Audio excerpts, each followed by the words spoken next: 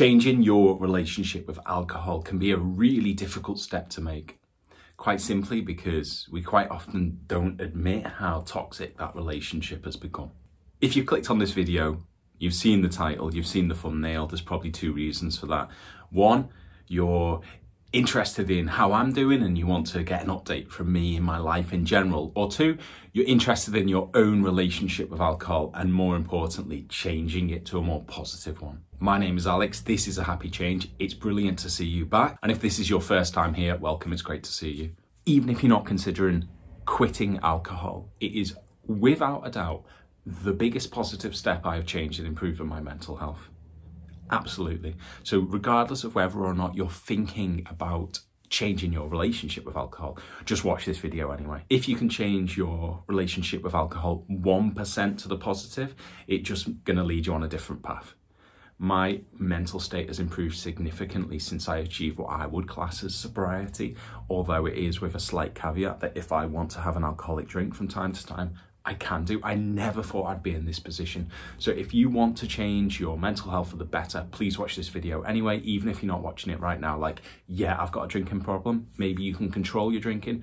Watch this video, change your relationship for the better. I've briefly tackled this topic before in a couple of videos, one talking about an audiobook that helps sobriety and another talking about the effect of alcohol and sertraline together. So if either of those things interest you more, go check out those videos. I'll put the links up at the top. This video is about the long-term change, so the thing that has actually reprogrammed my head. The idea before was always to achieve sobriety, cut booze out completely. What this has done is change my relationship with alcohol, which actually for me is more healthy. It means that if I want to enjoy an alcoholic drink, I can do, but I don't have any cravings for it. And I don't have any like emotional anchor or recovery anchor attached to drinking alcohol. So alcohol has stopped becoming the thing that I turn to when I've had a rough day, when I've had a stressful moment, when I've been in a trigger situation. It isn't necessarily that I'll go to the supermarket and look for a bottle of rum. My relationship has changed, and that for me is more healthy. I'm not kind of like putting things in a closet and hiding it and pretending alcohol doesn't exist, I don't want anything to do with it. I've got to a point that I didn't think I would ever get to, which is that 90% of the time, I won't think about drinking alcohol, but if I go to the pub or go for a meal or something like that, I'm in a position where I can enjoy a pint. It's a good position to be in. So briefly, my own relationship with alcohol, it was toxic and I pretended it wasn't. And that went on for 20 odd years. So probably from being 15 to 38 now, my relationship with alcohol has been one where the alcohol was in control, it wasn't me. I was very quickly someone that could drink a lot of alcohol without feeling too many negative effects. So I wouldn't necessarily get like wasted, drunk, falling over, embarrassing or anything like that. But it would be something that I would regret the next day. The challenge of being someone like that is you can pack a lot of booze away, not necessarily feel the negative effects of being particularly drunk, but your body is still taking a hit, like you're still really screwing up your liver. Also, the side effect was my mental health suffered significantly because of alcohol. So my anxiety was at an all-time high during drinking alcohol, but the next day particularly, not necessarily because I would do something embarrassing, but because all of those things that I was scared about, like being a rubbish dad or being unhealthy, they would now emerge from sobering up, if you like. I would suddenly think, God, I'm getting too old for this. Why am I doing this to my body? And I would be stuck in this guilt cycle. I'd be worried that I'd be groggy and tired, so I'd be disconnected from my relationship with my child. All of those things happen. So it might be that those things resonate with you. It might be that you just recognize that you drink too much and you want to change it. So I tried multiple ways to sober up over the years, and I'm talking, 10, 15 years. I recognised that alcohol wasn't a good thing for my mental health when I was in university. That was 20 years ago. That's how long it's taken me to change. So don't feel guilt if you're in that same position where you're thinking, I should have made this change yesterday. Like, make the change today. That's fine. That's all you can do right now. You can't go back in time. Make the positive change you want to make right now. Every time I changed a way to become sober, I would slip back into old habits. So cutting out booze completely, great. Month or two, I would be completely sober. I wouldn't need to worry about drink. And then a trigger situation or Christmas or something would happen that would mean, do you know what, I'll just have a drink. And I hadn't rewired my brain. So what that meant was 1 pint would lead to 2 pints, to 3 pints, to 4 pints, to 5 pints, to 6 pints, or a shot of rum or a rum and coke would lead to a half a bottle of rum, or, well, I may as well finish the bottle of rum over the weekend now. Those sorts of things would happen to me. I hadn't rewired my own relationship with booze until a couple of months ago. And that's what this video is about. So deep down, I'd always wanted to not just cut out booze, but like change my relationship. I just didn't think it was possible. I thought for me, it was either be an alcoholic, and I genuinely perceived that, you know, I would be like 60, 70, dying of liver failure. Like that's my trajectory. That's the direction I thought I was going to go, is like, I would be like alone in a nursing home, boozed up. I would have liver issues and dementia brought on by alcoholism. And that gave me a lot of stress. It gave me a lot of anxiety, obviously. However, I recognize that alcohol has a place in like social dynamics. It has a place in, it's enjoyable. It's nice to have a drink. So I didn't want to necessarily go sober. In fact, when I had gone sober, completely sober, zero alcohol, I'd slipped back into those bad habits relatively quickly, within a month or two. I wanted something that was a permanent rewiring of my brain. And it happened in a way that was quite unexpected.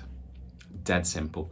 Rather than kind of swapping my rum and coke for an orange juice, which is what I was doing, rather than, you know, not buying a lager and instead having a glass of Dr. Pepper or something like that, which didn't work, it wasn't sustainable. One day, after a particularly tricky time, a couple of months ago, I was in the supermarket and I was walking down the aisle and I was going to do what I normally do, which is probably buy a couple of, you know, a bottle of rum or a, you know, a pack of, you know, cans of beer.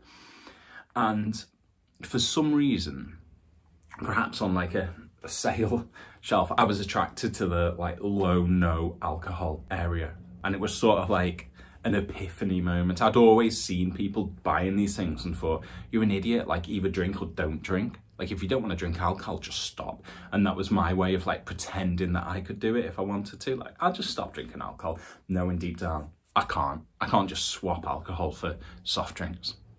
So I thought, you know what, I'm going to try it. Rather than doing what I normally do, yes, I'm stressed, yes, I'm having a bad day, but rather than buying a bottle of rum today, I'm going to buy a 4-pack of no alcohol beer. Got them, put them in the fridge. And that night I thought, right, I fancy a beer. Opened the fridge, grabbed a beer, took out a nice cold can, pulled the ring pull, heard that crackle and the fizz, poured it into a glass and had a sip. And I realised in that moment, it wasn't the alcohol content that I loved. It wasn't the alcohol content that I craved. It was that moment, it was that ritual of opening the fridge or the cupboard or wherever you keep your booze, hopefully in the fridge, it's nice and cold, getting a can, getting a bottle, whatever it might be, opening it, pouring a glass. That was the moment. Like, I felt my body react. I felt my body relax. And I recognised, hold on a second, I'm not addicted to being drunk. I'm addicted to the ritual of drinking. And you might be watching this now, you might be ready to switch this video off and think you're an absolute donut, Alex, I want to be sober. However, these low alcohol beers have got such a small amount of alcohol in them. Like, you may as well be eating a banana. That's how drunk you're gonna get. In fact, I was just looking at the packet of one of them and it says like you need 42 non-alcoholic rum and cokes to get the same alcohol volume as one alcoholic rum and coke. 42. Right, you're not going to do that in a night, are you? So here I am. I'm stood in my kitchen and I'm thinking to myself, I've been getting this wrong. I've been doing this from the wrong angle. Like, I can enjoy this beer. I get the same level of satisfaction as I would from drinking an alcoholic beer. And I always thought it was the alcohol that made me relax. I always thought it was the the booze that would let me sleep. I always thought it was the, you know, that strong spirits or whatever would just clear my brain and let me zone out. But once I cracked it and heard that noise and filled that glass and took a sip and felt the crispness, I was like, it's the ritual. So over the last 2 months, I've been very cautious to keep my fridge stocked with non-alcoholic alternatives. So that's non-alcoholic beer, lager, rum, gin, anything that I would normally drink, I'll put in there. And it means that when I feel like I want a beer, I don't open the fridge and I'm faced with pomegranate juice and think, well, that's not a replacement, so I'll go to the off-license and grab some booze. I open a can of beer. And the side effect is that I've gone from someone who would drink every single night. And my relationship with booze was that I could never just have one drink. You know, if I went to the pub for a pint after work, I would have that pint and then come home and keep drinking. Like I couldn't stop at one. It had to be something that I sustained. Whereas my relationship with non-alcoholic lager, and I honestly didn't think I would ever be in this position. My relationship with non-alcoholic lager is that I can have one or two and feel satisfied. I can feel relaxed. I can watch a film, drink a can, open a bottle of gin and tonic, non-alcoholic gin and tonic, and get the same level of satisfaction, the same benefit I was getting from booze, but none of the nasty side effects. I don't get back pain because my body isn't struggling to cope and process. I don't wake up exhausted the next day because I've drank too much booze and struggled to sleep. I wake up refreshed and I get the same level of satisfaction. So I'd gone from really cynical about like non-alcoholic booze to someone that will drink it whenever I want now. Whenever I'm feeling the need for an alcoholic beverage, you know, on a Friday night, I'll have a gin and tonic. It's just got no alcohol in it. What this has also meant is that when I'm out eating in a restaurant or if I go to the pub, I can say, have you got any non-alcoholic alternatives? And they always do. So I can have a nice glass of non-alcoholic beer with my meal. I guess most importantly for me is I took a gamble. And one time I got an alcoholic pint, risky, right? And I had it and I was like, this is nice. I enjoyed it. And when they asked if I wanted another drink, I said, yeah, what's your non-alcoholic beer? And got one of those. Like I just didn't have the need. And it was bonkers to me because I'd spent my 2 decades of my life needing that second and then needing that third. And I found myself in a position where I could have one alcoholic drink and be happy. Now, the vast majority of time, I don't drink alcohol now. And we're talking 2-3 months probably. I don't drink alcohol. But from time to time, if I'm at a party and someone offers me a beer, I don't have to be like, I can't do this. I'm going to slip into my old ways. I can go, yeah, thank you. Enjoy it. And then I can switch on to my non-alcoholic alternative. So if you have watched this and you're thinking, man, I really do want to rewire my brain, please try it.